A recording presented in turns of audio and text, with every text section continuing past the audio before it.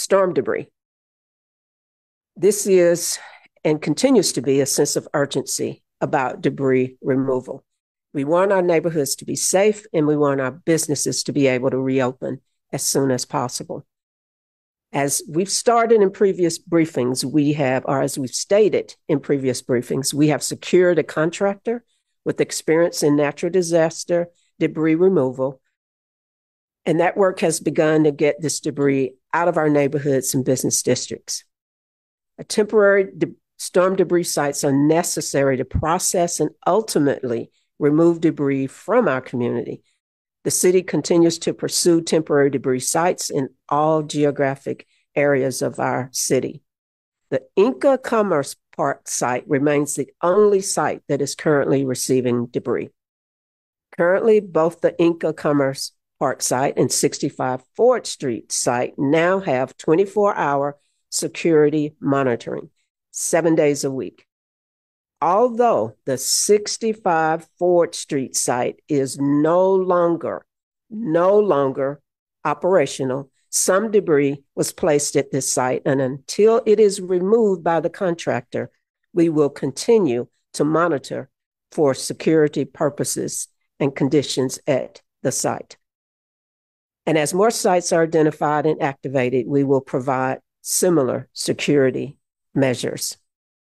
As was discussed yesterday by the Corps of Engineers with the neat little graphic they had, before placing storm debris near the curb, we are asking residents to sort those materials into the following categories: construction, demolition, and bulky items, appliances, electronics, vegetative debris, and household hazardous waste.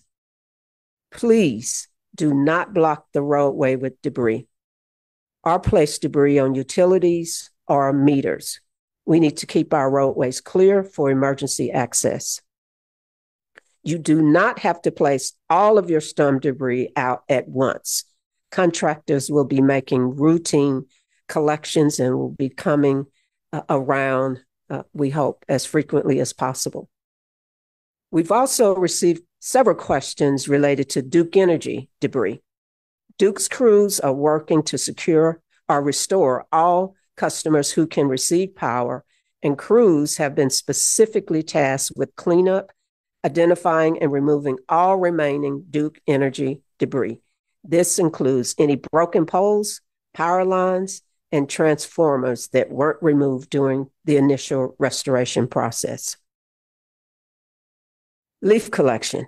While city crews will not be collecting storm debris, our sanitation crews will begin collecting paper bagged leaves starting this Monday, October the 28th.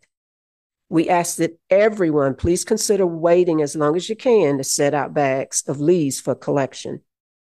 This will help us to move as efficiently as we can through the ongoing storm debris removal process. And in closing, and as usual, I'd like to extend my continued thanks to the mayor and city council, all of our dedicated City of Asheville employees, our other partners in the county, state, and federal government, as well as our private and nonprofit partners who continue to work diligently to help our community recover. Thank you. Lillian?